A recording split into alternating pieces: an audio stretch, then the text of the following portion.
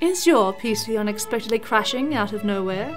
Perhaps you've noticed your fancy new graphics card doesn't seem to be pulling its weight, meaning all the pressure is on your older CPU, so now your games look like they're running on Windows 95. Well, dear viewer, it could be a power supply issue.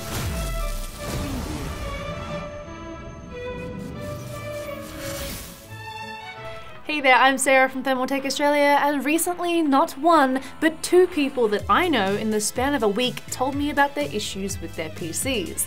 In both cases, I quickly deduced that it was actually a power supply issue, and this made me realize just how little attention a lot of us give to our power supplies. They work tirelessly down the back of our system to keep our PC actually running smoothly, and many of us don't even know which one we have.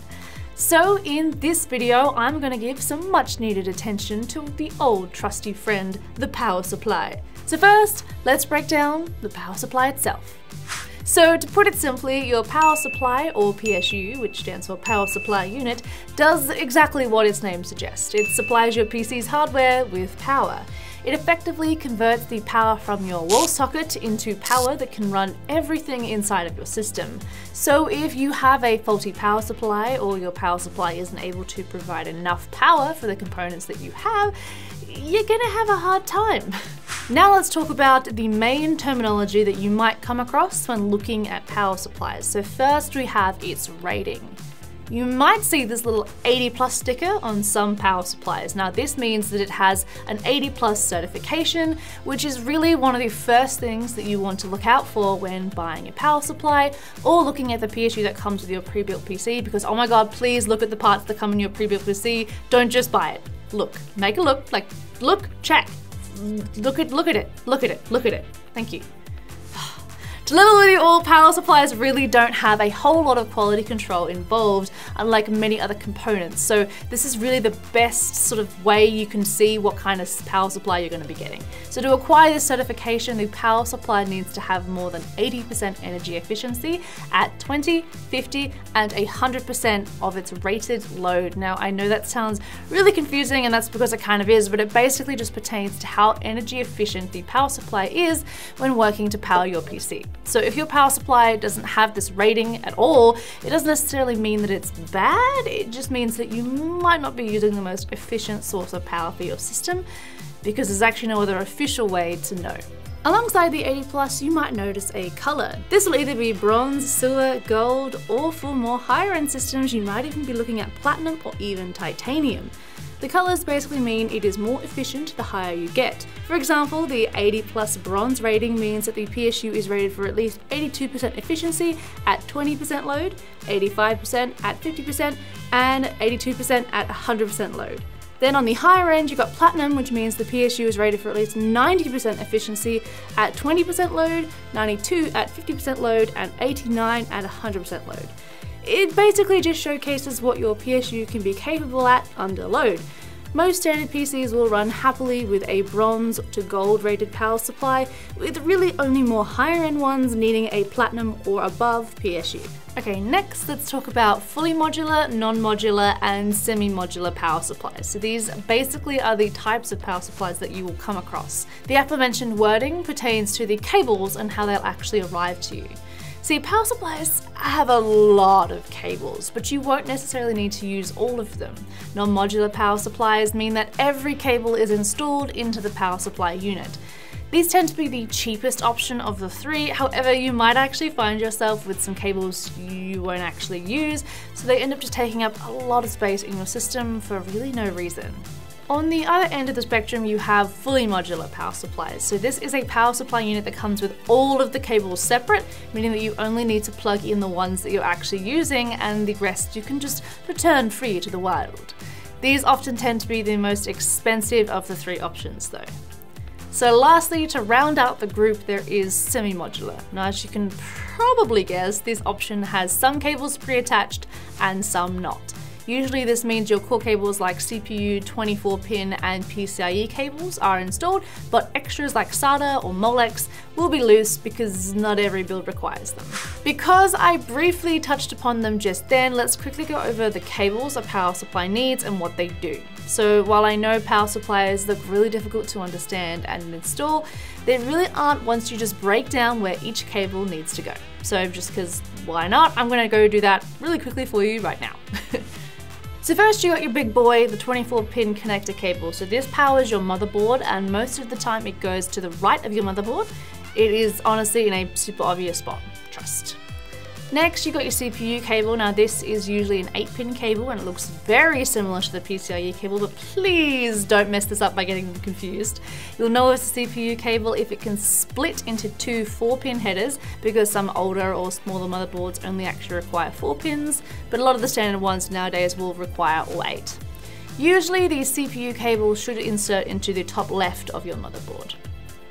Then you've got your PCIe cables. So you usually get a couple of these, but these cables go into your graphics card. So super easy to locate where they go as well. So those are the core 3 cables that you'll need, but if you are running a 2.5 or 3.5 inch storage drive, you will need to plug in one of these, which is a SATA cable. So this provides power to your drives, but it doesn't connect them up to your motherboard. You will need a separate cable for that, which usually comes with either your drive, case, or your motherboard. Finally, you might find these bad boys, which are Molex cables, so we use them a lot for peripherals like fan controllers, but not every brand uses them, so you may not ever see them. Cool, well that's cables. Now let's jump lastly into wattage. So, we've made it to the big guns, a power supply's wattage. So, put as plainly as I can, your power supply's wattage is the maximum amount of power it can output under 100% load. For example, if you have a 650 watt PSU, your components will get a maximum of 650 watts to work with. Now, it's pretty easy to find out how much power your PC will need. Simply pop all your hardware into a program like PC Part Picker or OutaVision Power Supply Calculator, and it'll actually tell you roughly how much wattage it will need. So simply just pick a power supply that can handle it. For example, if your PC's hardware will require at least 500 watts to work, then looking at getting a 550 watt or 650 watt power supply will be perfectly fine. But Sarah, I hear you ask, why not just get a 1000 watt power supply? It'll make it more powerful, right? Not really. I mean, sure, you can, but why would you? For starters, the price tag is a lot more for higher wattage, and secondly, your PC will never need to use that much power with the hardware that it has, so it's hardly very efficient. Sure, like it'll work, but like some sources actually say that it's likely to give your power supply a shorter lifespan. So like, what's the point? The only real reason to do something like this, in my opinion, is if in 2 months' time you'll be upgrading the rest of your rig and it will require that much power, so it's really more of an investment for the future. But otherwise, just find the right power for your hardware and buy a PSU with the best wattage to support it. Anyway, it's here in the wattage area where a lot of issues arise for people. So these days, our PCs are using more power than ever due to the newest lineup of graphics cards. So 30 series cards from Nvidia, for example, can pull upwards of 350 watts each, individually, under load. So if you're rocking a really low wattage old power supply you inherited from your dad, but you have a 3090, maybe look at an upgrade. So for the 30 series cards, especially the ones on the higher end, honestly I'd recommend around 750 watts and above at a minimum, because otherwise your CPU will find itself terribly bottlenecked. So we do actually have a video coming out about bottlenecking, or if this is in the future, it might already be out, which you can check out here when it's up. But basically, if your GPU isn't getting enough power, it means that your CPU will have to pick up the slack, which effectively means your 3090 isn't really being used to its full potential. And like, they aren't cheap. So like, why wouldn't you want to use it to its full potential? It's like those people who have a Lamborghini just sitting in their garage, but they never actually take it out. Like, why buy something like that if you can't show it off to the plebs who can't afford it, you know? Me, I am plebs. I am the pleb who can't afford it. And so that brings us to the end of this power supply breakdown. Hopefully I haven't overloaded you. no pun intended, with information, but understanding your power supply can save you a world of hurt later, and is something that's actually well worth being informed about.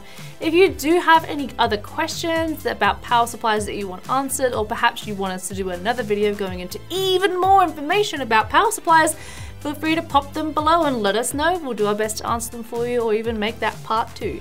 If you like this video though, please give it a thumbs up and let us know, and subscribe to our channel, remembering to ding the bell so you never miss an upload from us. And while you're still here, remember to check out any of these other great Thermaltake videos that'll be on the screen around me somewhere.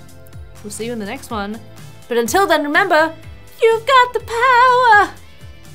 Did a bit of Ariana Grande there. Yeah.